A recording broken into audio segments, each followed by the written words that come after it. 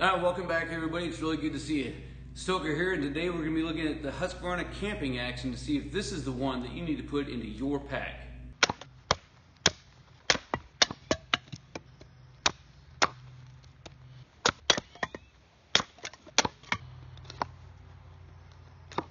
And if you want to show your support to the channel, make sure you hit the like and the subscribe button and hit that notification bell so you can stay up to date. Hey, and if you're looking for one of these things, I'll leave some links down below so you can check them out for yourself. Alright, so as we're looking at the Husqvarna Camping Axe, it is really a hatchet. It's 15 inches in length. And then before we take a little bit closer look at some of the details on this thing, I want to tell you it does come with a leather sheath, which is a really good design and has a nice welt in it. Of course, the Husqvarna Camping Axe is made by Husqvarna, so it's Swedish made and Swedish steel, which is one of the reasons why I bought it. And I gotta tell you, I got a little weakness in my heart for things with blades on them. I have a couple other axes and hatchets, and I got tons of knives all over the place. Never leave home without one, to be honest with you. But I wanted to test out a Swedish steel axe or hatchet and see if it really lives up to the hype. So this particular one I picked up at a local store. It was, I want to say it was $69. Looking at the reviews, a couple of things I noticed through the Husqvarna axes was that people were breaking their blades. And why that happened, man, I don't know. I wasn't there. I wasn't watching them use it. But I did make sure, because it is stamped by the person who forges it. So I made sure that that stamping was up as high as I could. So they had like 4 different ones in there, and I made sure that was the highest one. I also made sure that the handle had nice smooth grain on it, like this one does. And of course, they're all American hickory handles, so that they're nice and solid.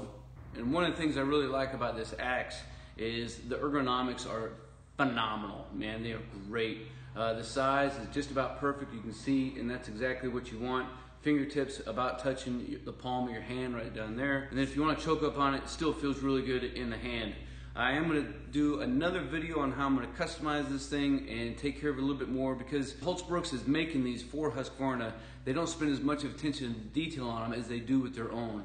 And so some of it just needs to be cleaned up. The blade, although it is nice and sharp, coming from the factory, could use a little bit of attention to detail.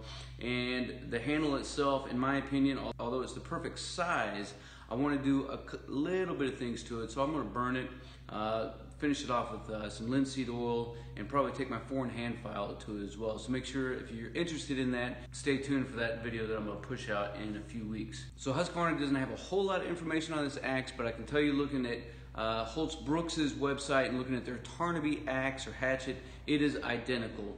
15-inch handle, 1 1/4 pound head. So while the head is a little bit lighter than some of the axes that are out there, it also has a little bit longer of a handle. And that should prove beneficial by being able to give me a little bit more leverage as I'm swinging this thing. All right, everybody, so that's enough talking. Let's get outside and put this thing to the test. We're gonna start off by chopping up some kindling out of some Doug fir. I also got some hardwood as well. We're gonna chop up a round, and I'm gonna try to make a steak. Let's get to it.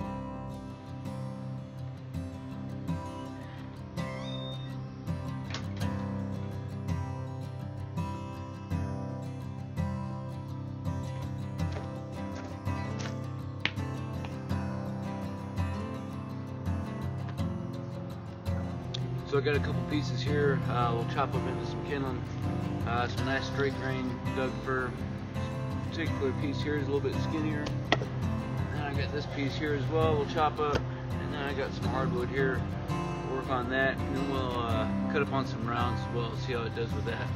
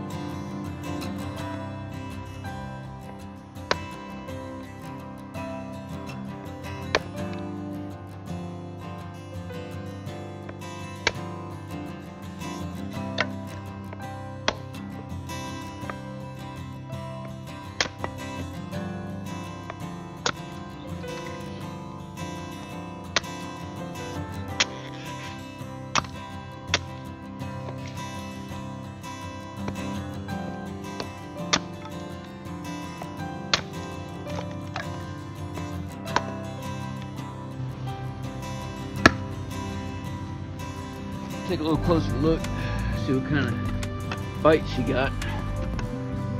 See, it's pretty good. Pretty deep. Let's keep on hacking and see how she does.